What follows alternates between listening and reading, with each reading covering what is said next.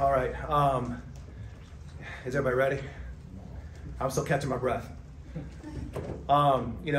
First things first, I mean, what a heck of a game for the first game of the year. I would have been proud of our guys, win or lose that. We went against one of the best teams in the country, one of the best arenas, best atmospheres in the country. And I just love the way that we had resilience and stuck together and believed in each other. And I mean, I learned a lot about our team. I mean, we had 2 scrimmages. I didn't quite know what to expect. And I had some veteran guys, and we were able to deal with a lot of adversity, when foul trouble and them making a run and getting up 6 in the second half. And we kept going. So, I appreciate Coach Izzo giving us the opportunity. He is one of the best coaches ever. And college basketball is going to keep cherishing why he keeps coaching, but I appreciate the opportunity for us to be able to come here. There have been some teams in the past. I'm sorry, can I go ahead?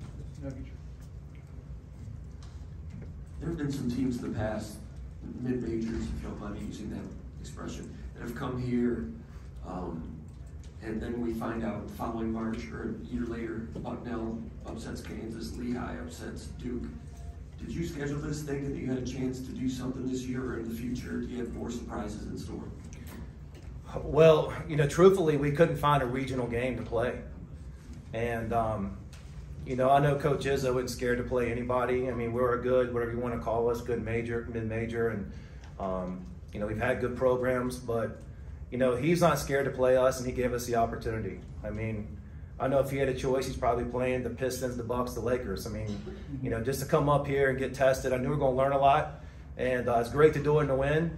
But, if something happened and Tyson Walker makes that shot in the regulation, we still would have learned a lot. And we went back with our heads high, and they pulled it out. But, some things fell our way, and some things that didn't fall our way, we fought through and kept on going. Coach, congratulations on this experience. It's obvious it's had an impact. And you were up in the first half. Talk about your halftime speech and what that was like to keep the momentum. And, you can give us whatever versions, PG, that's fine. Yeah, I mean, it was pretty calm and about adjustments. And, the guys all walked in, they were already talking to each other. And then there's like, look, let's go win the first 4 minutes, which that's something I always say. And I love the fact that my older guys, returning guys, were saying that before I got in there. And that first 4 minutes was, tough. And then it was a battle all the way through. But it wasn't, we made slight adjustments. I thought we were doing some things well. The biggest adjustment, we had to try to figure out what to do on Walker.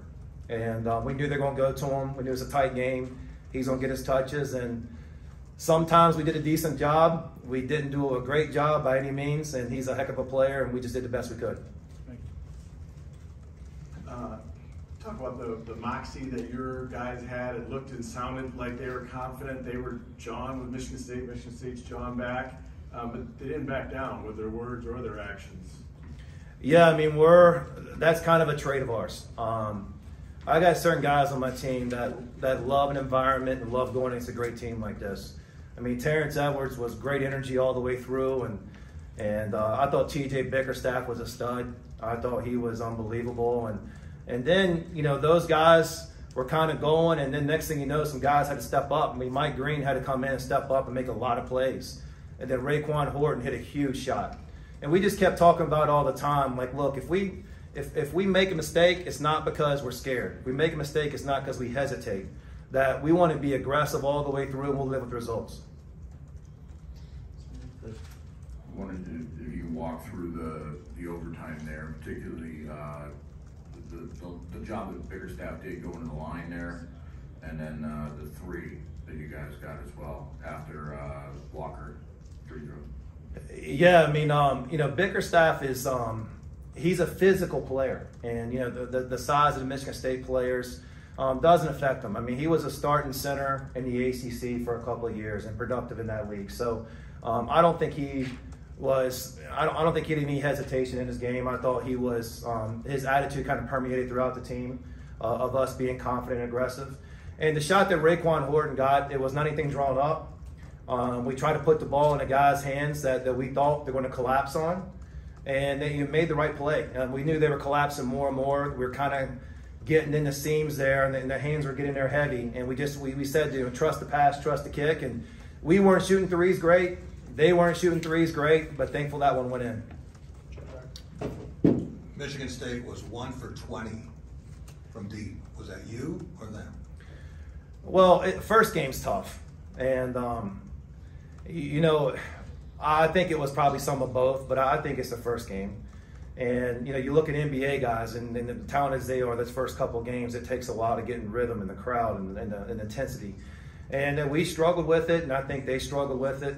And, I think that's going to be a good three-point shooting team. I think we will too. But tonight, give some credit to the defense. I think some guys, missed some shots they normally make. One more thing. Beginning of the game, how important was that for making you guys go from thinking you could win to thinking you would win? Yeah, we kind of, one of the things we talked about yesterday, we talked about 2 starts. And we said, all right, what happens when they go up 10-2? We got to keep playing and fight back. Or what happens when we start 10-2? The game is not over. We got to keep playing. Luckily, it was the second one. And, it helped for confidence. It helped for guys getting in a rhythm. It wasn't any type of thing where our guys needed something to believe they could win. I don't think that was ever shaken, but it's good to get off a good start in this environment because people will get steamrolled in here pretty quick when things start turning the wrong way. Coach, congratulations on the great win. I was just wondering, what's the mood like from the players in the locker room right now? And what does it mean to you as a coach to get a great win over Michigan State? Yeah, it's something that I personally will cherish later on. The guys, is an ecstatic locker room. It's because of the respect we have for Michigan State and their history and their players. And, for me, I'm like, we got to get ready for Kent State on Thursday. And it's going to be a tough one. And the great team, I won 28 games last year in the NCAA tournament. And it was a tough road week schedule. Well, luckily we got this one. And this can't be our biggest game of the year. It's a great thing, something we'll talk about later and great for these guys. But, we got to keep getting better and keep getting better. And then our bigger games should come down the road.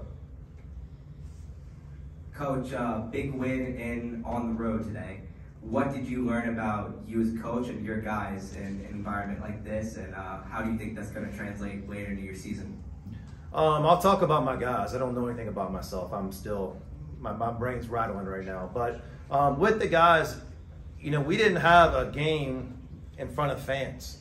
We had 2 closed scrimmages. And one thing I wanted to see is what we were going to be like in this tough environment and how we would react. And, could we remain poised and stick to the game plan and still be aggressive and confident. And we did those things. So that's what I learned with those guys that, against a really good team, tough situation, that we were able to do a lot of good things. And that's something we can build on, but it's also something we can refer back to later on in the season. Be like, hey, we've been here before against a team, and we're able to pull it out. 1 of 32 against ranked teams before today. Biggest win was over 19 Cal. Can you and I'll take a moment to appreciate what this means for this program and the school? Yeah, to me, it's just the fact that we beat such a well-coached team, and that's what. I was watching them on film and last year and this year, and the things they do is just unbelievable. It's such a really good team, and with that, I went up to Tyson Walker and in the line. We know him. We went against him. He's at Northeastern, and I very well could see this being something that leads them to greatness. You see sometimes teams lose to a non-1 or some losses that get them going, and I wouldn't be surprised if this and something else, throughout the season helps them get to a Final Four this year. They're that good, that talented, and so we're going to be cheering for them. We hope they make a run, and it's great for JMU. It really is. JMU, our football team's top 20 in the country, volleyball team, and everybody else wins there. So at least we're keeping up our end of the bargain right now, at least for tonight. All right, one last question.